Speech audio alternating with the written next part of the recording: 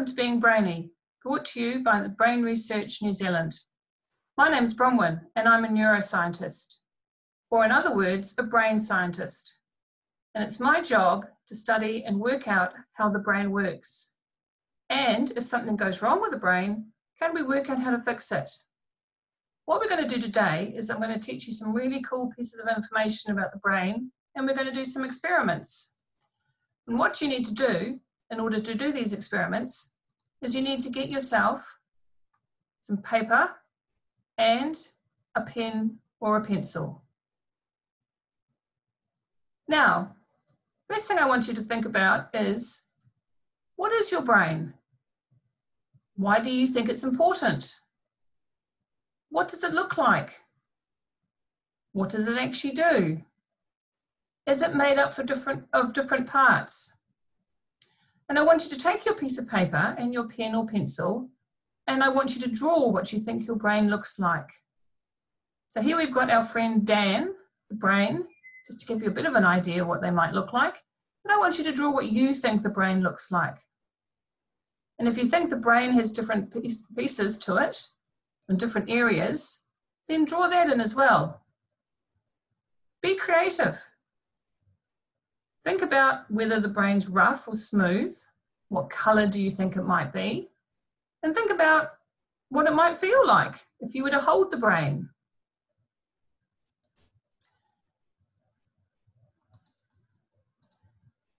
Now, this is a picture of a real brain, a real human brain.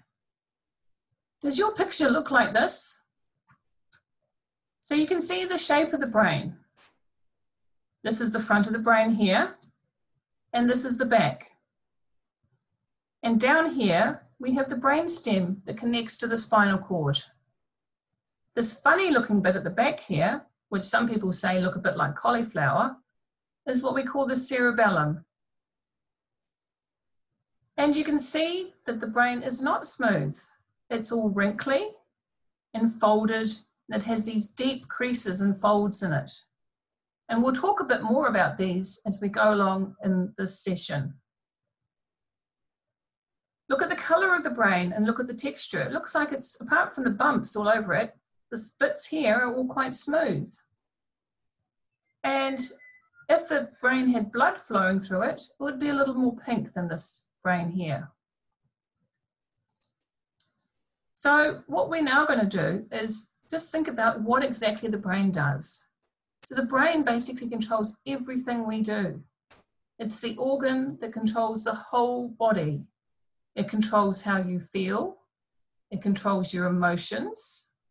It controls whether you're happy or sad, angry or scared. It tells you what you're seeing, what you're hearing, what you're tasting or smelling. And if you touch something with your fingers, it tells you whether it's rough or smooth, hot or cold. Your brain tells your body how to move, to run, to reach out to touch the door.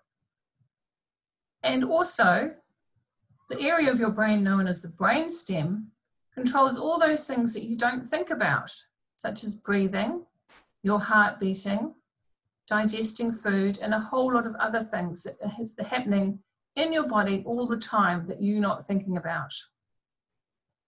Now, your brain is made up of a huge number of cells, and there were different types of cells within your brain. The main cells that we talk about are the neurons, or the ones that talk to each other and tell the brain pieces of information, send that information to your muscles or to your heart or to your lungs. And your brain has around about 80 to 100 billion neurons, the cells that communicate and talk to each other and to your body. And that's the number of neurons that you have in your brain is more than the number of stars that there are in the Milky Way.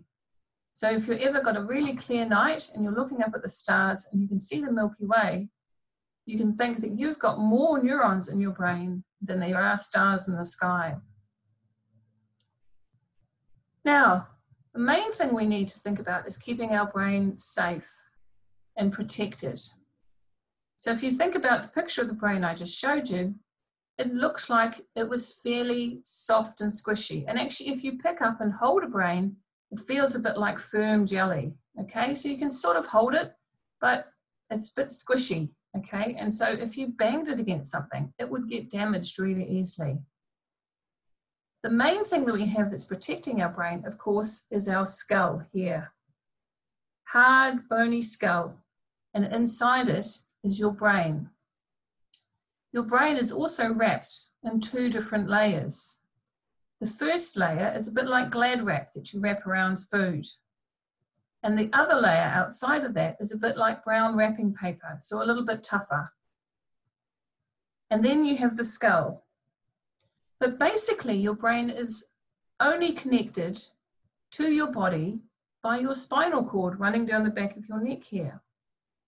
And inside your skull, your brain is actually floating in a liquid that's known as cerebral spinal fluid. So it's just floating around. And it's the cerebral spinal fluid that actually really helps protect your brain if you bang your head or get hit by something on the head. So not only this nice tough skull here, but also the fact that the brain is floating.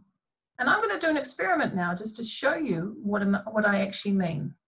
So what I have here is I have a jar, okay? Good old Nutella jar. And what I'm going to do, so this jar is meant to be your skull, okay? And take the lid off. And I have an egg, okay? Normal egg, not hard-boiled or anything. And this is meant to be your brain. So I'm going to pop the brain into our jar, which is our skull, okay? And I'm going to put the lid on, nice and tight. And I'm going to give the jar a big shake. So what do you think is going to happen? I think we all know what's going to happen, but let's give it a go. Okay. And so what we've done is we've created scrambled egg with eggshell. So if your brain was just sitting there in air inside your skull and it had a big shake or a bang, it would get damaged, as you can see, which is not what we want. Okay, so now I'm going to take the jar, or the skull, and what I've done is I have filled it up with water. And the water is meant to be the cerebral spinal fluid that's in your brain. So you've got the skull on the outside, cerebral spinal fluid in here. Now I'm going to pop our egg brain into the jar. Okay, so there we have our egg brain floating in our jar. Put the lid on really tight. Okay, now I'm going to give it a shake. Shaking, shaking, shaking as hard as I can. And nothing happens. No cracks, no nothing. So the reason is because the egg is floating and the water is protecting it from banging against the glass. Okay, really, really, really, really big hits and we still can't break the egg. Okay, and so that's the same thing. The cerebral spinal fluid is protecting the egg or the brain inside our glass or our skull here. Okay, and that's why the cerebral spinal fluid is really important. However, of course, if you bang your head really badly and you're not wearing your bike helmet, or if you're in a car accident and you've not got your seatbelt on and you bang your head against the windscreen and you crack your skull, or you have a really bad bang on the skull there and you bruise your brain, then the cerebral spinal fluid, unfortunately, is still not going to be enough to protect it.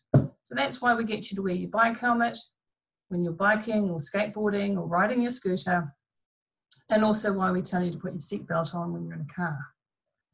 That is making sure that you protect that really important organ called the brain. Now, the next thing we're going to look at is the different areas of the brain. So we said that the brain, of course, is not smooth, okay, and it's got these great big deep lines in them. And these lines, or these big folds, are what we call gyri, or gyrus, if there's only one of them. And these gyri we can use to help work out the positions of the areas of the brain. The parts that aren't folded, the smooth bits here, like this bit here, is known as the sulci or the sulcus. Now, your brain is divided into two hemispheres, the left hemisphere and the right hemisphere, or the left side and the right side. And as well as talking to your body, your brain also has to talk between the two sides. So the left and the right hemisphere talk to each other. And they do that across this fiber pathway that goes from the left side of the brain, goes across here to the right side of the brain, okay? So this is as if we'd taken the brain and we'd cut it in half here, down this way, okay? And so the left side here talking to the right side and the right side talking to the left side. And that's really important so that both sides of the brain know what's going on. Because remember, the left side of your brain controls the right side of your body, and the right side of your brain controls the left side of your body. And if the two sides don't know what's going on, then they might start to do some really funny things, and you might start doing some really funny things. So the left and right side need to be aware of what the other side's doing so that you don't go and do some really funny, weird movements. If we want to look at it the other way, this is one side or one hemisphere of the brain, and here we can see this corpus callosum, this fiber tract that we talked about here, going right from the front all the way through to the back of the brain, so that all the neurons that are communicating can traverse from the left to the right side of the brain. And here I've got some examples of what different brains look like from different animals. So not all brains look the same. Here we have a rat brain, a cat brain, a chimpanzee brain, a human brain, and a dolphin brain. Now have a look at these pictures carefully and see if you can spot some major differences.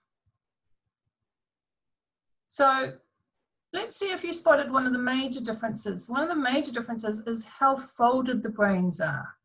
So if you look at the rat brain, for example, it's completely smooth. There are no gyri or no folds on it at all.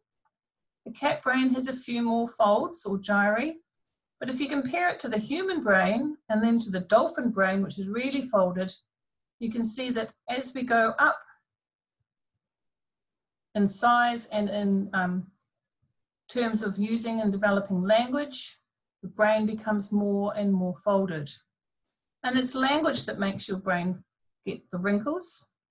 So as you develop communication, speaking, making sounds, communicating with language, the areas of the brain that were involved with this grew bigger. And so in order to fit inside your skull, the brain had to squish itself in, but like shoving newspaper into a cup. And so the rat, which doesn't have a sophisticated language, has a smooth brain. The cat has a fairly smooth brain. But animals such as humans and dolphins, for example, which have really sophisticated language, lots and lots of different sounds in their language, they have really wrinkled brains because those areas have really developed. And so, as I said to you, we can use those gyri to actually work out the different regions of the brain, and different areas of the brain have different jobs. So just reminding you, this is where your eyes are, and this is the back of your head here, and this is the brainstem going down to the spinal cord. So we talked about the brainstem just at the top of the spinal cord and how that is involved in regulating all those things that you don't think about, such as your heartbeat, breathing, digesting food. So that just sits down here. Now the main areas you can get divided by what we call the central sulcus or central gyri that goes down here, and this lateral sulcus or lateral gyri that goes across this way here, okay? And that divides down the center, and this divides across the center this way. And so at the front here, by your eyes, we have what's known as the frontal lobe, and the frontal lobe is involved in planning, decision-making, personality, emotion, and learning and memory, as well as music. The other one here we've got is the parietal lobe, and this has got a really specialized skill. the parietal lobe is involved in what we call spatial awareness. So that's being aware of everything that's around you. So knowing that the desk is over there, or the door is over there, or you've got a chair that you're walking past, making sure you don't hit those objects, making sure that you can reach out and touch certain objects, called spatial awareness. The other thing it's really important for is facial recognition. So that's looking at someone and remembering, oh, yep, I know you, that's Tom. Or looking at a face and going, yep, that's my mum. But also recognizing things such as whether someone's happy or sad or angry. So facial recognition. Right at the back here, we have what's known as the occipital lobe, or sometimes called the visual cortex. And it's really weird that this is right at the back of the brain, seeing as your eyes are right at the front. So you'd sort of think that the part of the brain that's involved in working out what you're seeing would be right at the front here, but it's not, it's right at the back. And the reason why it's right at the back is because it needs, the information that comes into your eyes needs a whole lot of processing before it gets to the occipital lobe in order to help you work out what you see. And it's not just what you see, but also where it is, and things that we talked about with the parietal lobe, such as spatial awareness and facial recognition. So we have pathways that goes from the eyes, and they go all the way through here, through the parietal lobe. So the parietal lobe can work out where things are in relation to your body, how far away things are, and also work out facial recognition, emotions of people that you're looking at. And then that all gets processed together here in the occipital lobe. So it's a lot of information to get taken in from your eyes. It's a lot of processing by regions of the brain until it gets to the occipital lobe that puts it all together. And then the last area we have here is the temporal lobe. And this is really important for learning and memory. And also this is the area where you have language. So speech, reading and writing is in the temporal lobe here. So a very important region. And then at the back here, this funny cauliflower looking shape here, the cerebellum. So the cerebellum is involved in balance and movement coordination. So when you go and stand on one leg and balance on one leg, what you're doing is you're using your cerebellum to help make sure that you can stay standing and balancing on one leg. And so the cerebellum has a very important role in your balance and in your ability to walk and not fall over.